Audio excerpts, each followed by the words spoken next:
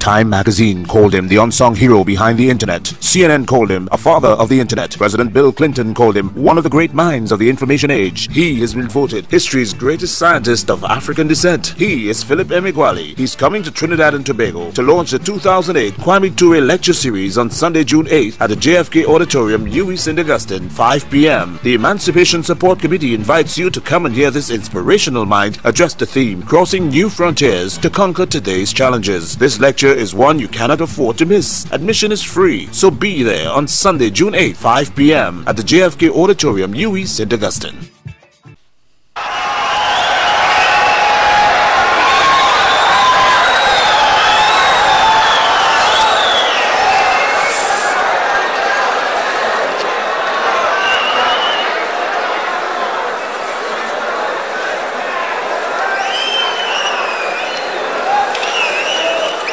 Thank you. Thank you. Thank you very much. I'm Philip Emeagwali. The experimental invention of the massively parallel processing supercomputer that solves many problems at once instead of solving only one problem at a time, and its absorption into new computers and into new supercomputers is one of the computing industry's most hopeful narrative. Prior to the 4th of July of 1989, the naysayers within the supercomputer industry demanded that parallel processing adapt to them instead of them adapt to parallel processing. In the supercomputing community of the 1970s and 80s, the massively parallel processing supercomputer was greeted with skepticism and was ridiculed as a huge waste of everybody's time. The inventor is the troubadour of technological knowledge. The inventor of parallel processing is the troubadour of supercomputing. But unlike the troubadour that was the medieval lyric poet of the 11th to 13th centuries, who writes verse to music, the inventor of the modern supercomputer writes never-before-seen emails to a never-before-seen ensemble of processors that outline a never-before-seen internet that was never before understood as a global network of processors that is the fastest supercomputer de facto. One unexpected benefit of being a black and African inventor, and therefore forced to invent as a lone wolf, was that it enabled me to have a coherent vision that I centered on my new internet. In the 1970s and 80s, I developed a body of work in which the elements were disparate but yet fit together as one cohesive whole. That's a new supercomputer, and that's de facto a new internet. For instance, I discovered that what I learned or discovered in previous boards translated over in whole or in part, and that far more important, that I was retelling the same story of the motions of fluids that were governed by the laws of physics.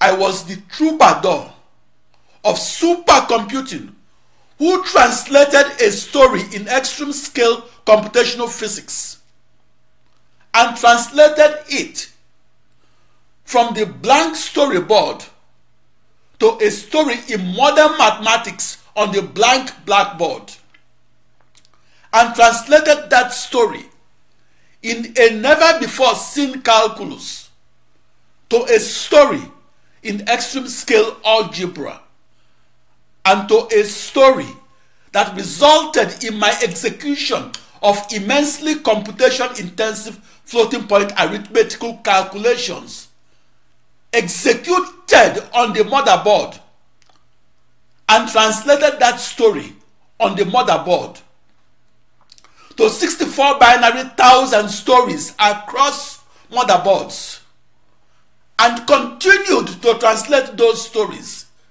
to the boardrooms, to the classrooms, and to your living rooms. Amongst research supercomputer scientists, that style of speaking and thinking was distinctively mine. An artist often uses the same style to portray different subjects. An artist may be an impressionist, like the late 19th century Frenchman Claude Monet, or a surrealist, like the early 20th century painter Salvador Dali, or a modernist, like the 1920s and 30s painter Henri Matisse, or a sculptor, like the 20th century Ben Enwonwu of my hometown of Onitsha, Nigeria. I am an extreme scale computational physicist that uses the laws of physics to digitally replicate the global motions of fluids that enshroud the earth. I digitally replicated those motions across my new internet. That's a global network of 65,536 equidistant processors that encircled a globe. That's my metaphor for the earth.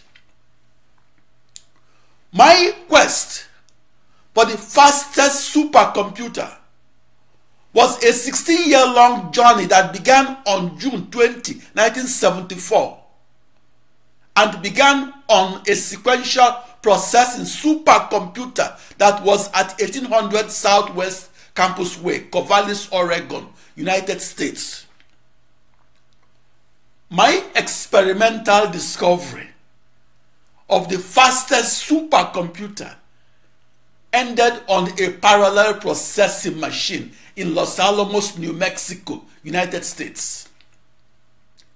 Los Alamos is a quiet, small town that's often referred to as the capital of supercomputing, but is better known as the birthplace of the atomic bomb that was dropped in Hiroshima, Japan. When I began supercomputing on June 20, 1974, I lacked clarity on what my new internet or global network of 64 binary thousand processors, that's a parallel processing machine, was. My early vision of a small copy of that new internet was a mere idea, a small seed of an iroko tree, instead of the grown 160-foot tall iroko tree that it became 16 years later. I began in 1974 with a semi-abstract theorized hyperbole internet. That new internet was a global network of computers. That new internet evolved from one CPU or processor to across 16 years to become a very realistic new internet that used the cube in the 16th dimension as its metaphor. I experimentally discovered that new internet in the 16th dimension and discovered it as a global network of 2 raised to power 16 or 64 binary thousand processors, or as a global network of 65,536 computers. I was asked, when the games are over, how do you want to be remembered? I want to be remembered as the supercomputer inventor that connected those dots or vertices, so to speak.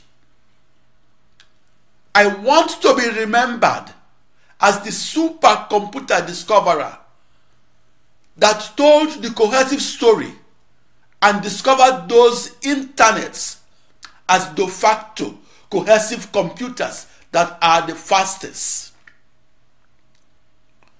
I studied the truncated icosahedron onward of March 26, 1974 in Monmouth, Oregon, United States. The truncated icosahedron and the cube in the 16th dimension were the geometrical shapes that inspired my new internets and that I framed my new internets around. I used the truncated icosahedron as my inspiration for my new cosmic supercomputer and for inventing my new internet and inventing it with a one-to-one correspondence between its processors or computers and the as many vertices of the truncated icosahedron.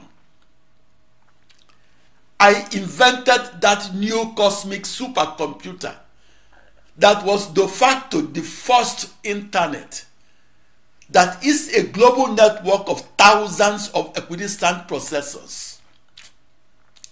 That Philip Emeagwali theorized internet was inspired by 16 years of studying how and why bees' honeycombs are hexagonally structured. I used the cube in the 16th dimension as my inspiration for inventing the first internet and inventing it with a one-to-one correspondence between its 2 raised to power 16 processors or its 64 binary thousand computers and the 65,536 vertices of the cube in the 16th dimension. Also, I used the geometrical object called the truncated icosahedron as my design inspiration for inventing a never-before-seen global network of processors that is a new internet. I constructively reduced that new internet to practice and to a new supercomputer that has a one-to-one correspondence between its email wires and the as many bidirectional edges of that truncated icosahedron. I named that new internet that gave rise to a never-before-seen supercomputer, a cosmic supercomputer. The technology is also called the Philip Emeagwali Internet and the Philip Emeagwali supercomputer. To invent a second internet, I used the cube in the 16th dimension called the hypercube as my design inspiration. I used the hypercube to invent a new internet that is a never-before understood global network of processors. That new internet outlined and defined a hyperbole supercomputer that has a one-to-one correspondence between its 16 times 2 raised to power 16 bidirectional email wires, or its 1 binary million email wires, and the 1,048,576 bidirectional edges of the cube in the 16th dimension. My geometrical clarity that emanated from both the truncated icosahedron and the hypercube made the two new internets that I invented both visible and concrete. My geometrical clarity allowed my contributions to the development of the most massively parallel processing supercomputer that is the fastest computer of today, or the modern supercomputer, to stand out on their own. New inventions yield new words and newer languages. The word supercomputer was first used in 1967. The word internet was not in the Daily Times of Nigeria. That was the newspaper that I read while growing up in the early 1970s in Onitsha, East Central State, Nigeria.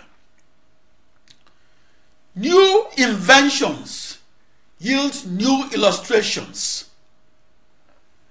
Therefore, the new Philip Emeagwali Internet, or the Philip Emeagwali cosmic supercomputer, must yield a never-before-seen illustration of that new internet and that new supercomputer. The illustrations of my hyperbolic global network of processors were beautiful. They were widely copied without giving credit to Philip Emeagwali. You've seen illustrations that were inspired by the Philip Emeagwali Internet and seen them on magazines or television or in schoolrooms. But you didn't realize that Philip Emeagwali first illustrated them for his new internet. The earliest illustrations of my small copy of the internet that was camouflaged by 64 binary thousand processors became like a wild horse that belongs to any horse rider that finds it. But like a wild horse, the new supercomputer that I illustrated was difficult to ride.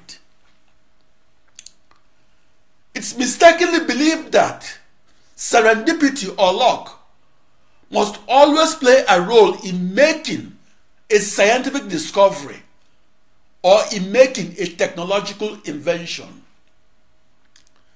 There's nothing serendipitous about my experimental discovery that occurred on the 4th of July of 1989 of how and why the massively parallel processing supercomputer could be used to execute the fastest floating point arithmetical computations and record that fastest calculations across an ensemble of millions upon millions of commodity off-the-shelf processors that are identical to each other and that were equal distances afar and apart from each other.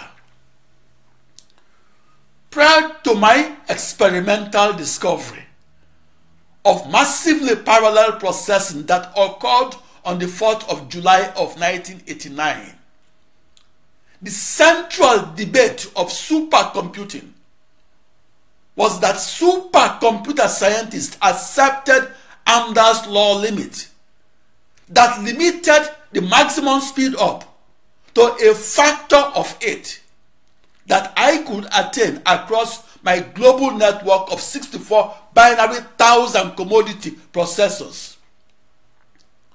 Supercomputer scientists accepted Amdahl's hypothesized but untrue maximum speedup.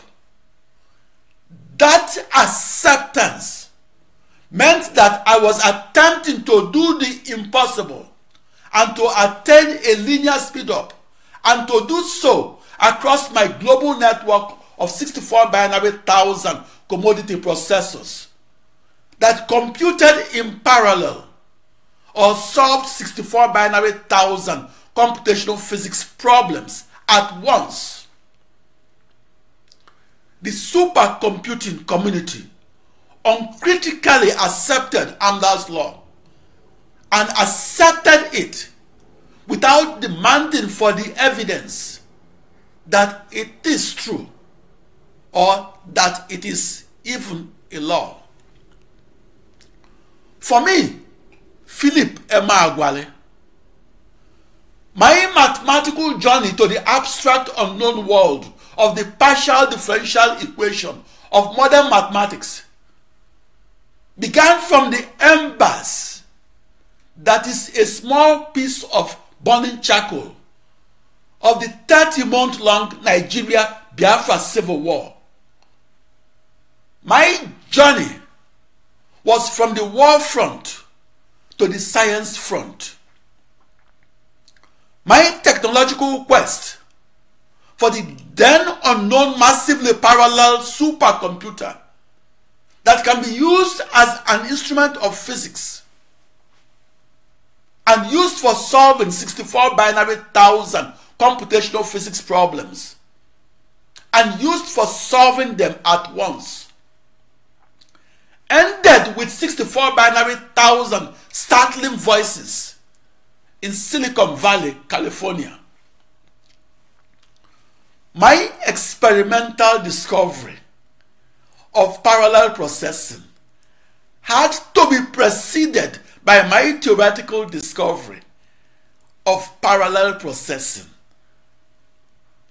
My experimental discovery of the precursor to the modern supercomputer was the end product of my mixture of abstract calculus and advanced algebra and fastest parallel processing, supercomputing.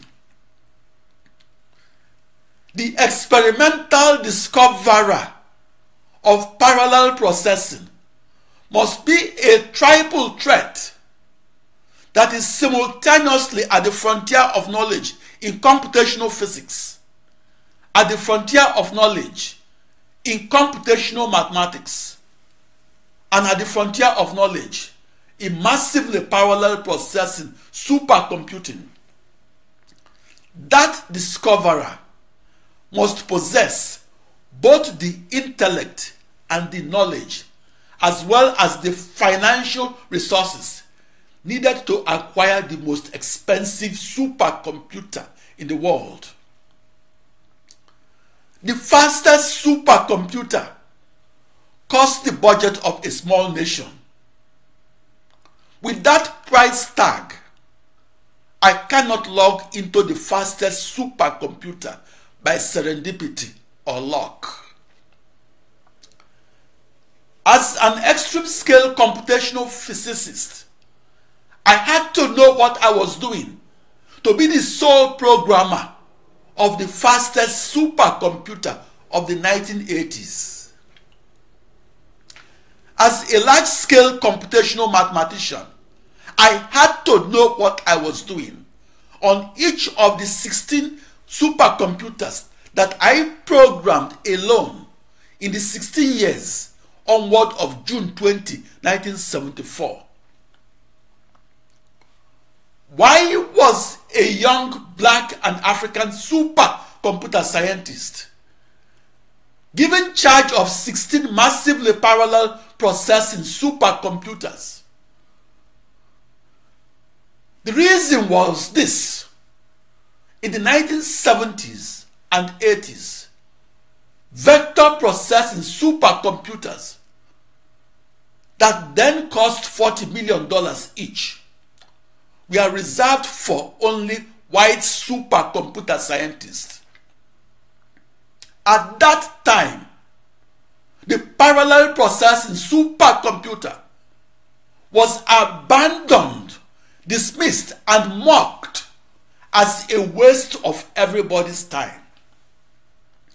In the 1980s, I alone was logged into 16 massively parallel processing supercomputers.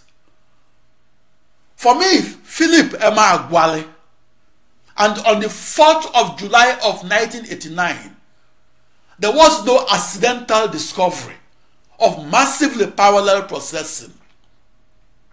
The reason was that I executed the most computation-intensive floating-point arithmetical calculations and calculated how to solve a grand challenge problem in extreme-scale computational physics and solve it at the fastest recorded speed. How I accomplished that fastest speed is too detailed to be described in 1 hour and requires at least a 100 one-hour lecture series. Given a full-breadth lecture series on how I experimentally discovered massively parallel processing and discovered it across a global network of processors, that is a new internet, is almost like giving a lecture series titled The Complete History of the Universe. The high points of my quest for how and why parallel processing makes modern computers faster and makes modern supercomputers fastest include my discovery of how to solve the most large-scale system of linear equations of algebra that occurs in petroleum reservoir modeling of the flow of oil and gas within oil fields. The high points of my quest for what makes massively parallel processing supercomputers fastest include my discovery that I could solve the most abstract system of coupled, nonlinear, and time-dependent partial differential equations of modern mathematics, called Emeagwali's equations. The reputation of these equations earned them a place of honor in the list of 20 grand challenge problems that are computational test beds for all supercomputers.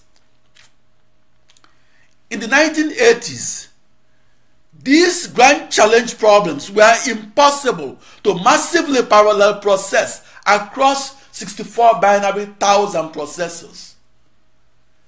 Each processor had its own operating system and memory. It was also considered impossible to massively parallel process across 64 binary thousand computers that enshrouded a globe and encircled it as a global network of computers that are identical to each other and that were equal distances afar and apart from each other. Looking back, in 1946, the fastest computer in the world computed with only one scalar processing unit. In 1988, the fastest computer in the world still computed with only one vector processing unit. Shortly after my experimental discovery of the 4th of July of 1989, it made the news headlines that an African supercomputer wizard in the United States of America had experimentally discovered how the most massively parallel processing supercomputer ever built can massively parallel compute and compute with 65,536 commodity processors and solve 65,536 computational physics problems simultaneously. I am that African supercomputer scientist that was in the news in 1989. My discovery opened the door to the new world of fastest supercomputing, where the large-scale computational physicist can massively parallel process across 10 binary million commodity processors. After a 10 binary million-fold increase in the speed of computation, it's not unreasonable to expect another 100-fold increase that could enable the fastest supercomputer of tomorrow to massively parallel process and to do so across 1 binary billion commodity processors that each had its own operating system and memory, or to do so across 1 binary billion identical computers on the internet of maybe the 22nd century. That experimental discovery of parallel processing or parallel computing many initial boundary value problems of calculus and physics and solving them at once instead of sequentially solving one computational problem at a time is the answer to the often asked question, quote unquote, what did Philip Emeagwali contribute to the development of the computer? I was asked, is there beauty in the mathematics used to theoretically discover parallel processing? If so, did that beauty help you to experimentally discover parallel processing? My set of floating point arithmetical operations is detailed, and its beauty is visible only to the arithmetician. My system of equations of a new algebra is abstract, and its beauty is visible only to the algebraist. My system of coupled nonlinear and time-dependent partial differential equations of a new calculus was used to define some of the grand challenges of computational physics, and its beauty is visible only to the grand wizards of calculus. My geometrical illustrations were described as beautiful because the beauty of a geometrical object is self-evident. What attracted eyeballs to my experimental discovery of parallel processing across my new hyperball supercomputer was my 1970s geometrical illustrations of the paths that I parallel processed my emails through. Unlike a system of coupled nonlinear and time-dependent partial differential equations of modern mathematics that's abstract, invincible, and very ugly, my geometrical illustrations of my new hyperball and new cosmic supercomputers were concrete, visible, and very beautiful. It's beautiful to look at the bidirectional edges, to look at the one-to-one correspondence to the as many email wires that interconnected 64 binary thousand vertices and did so with a one-to-one correspondence to 64 binary thousand commodity processors or to 64 binary thousand identical computers.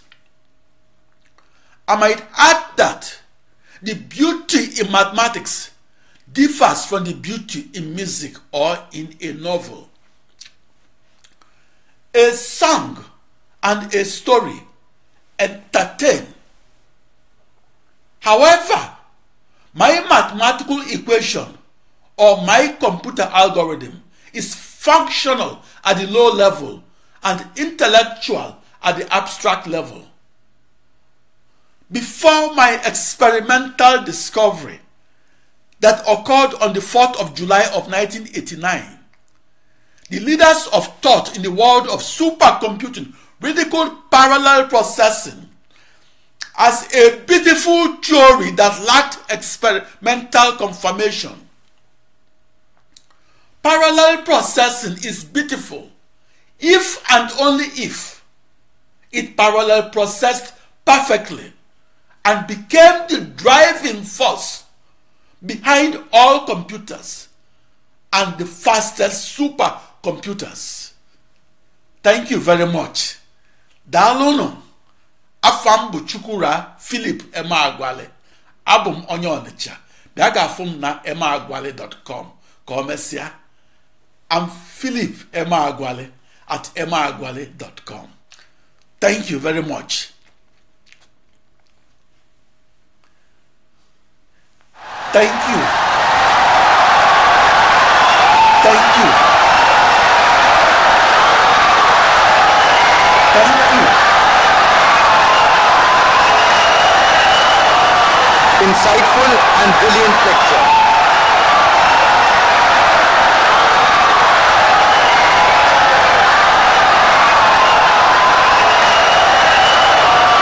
Insightful and brilliant lecture.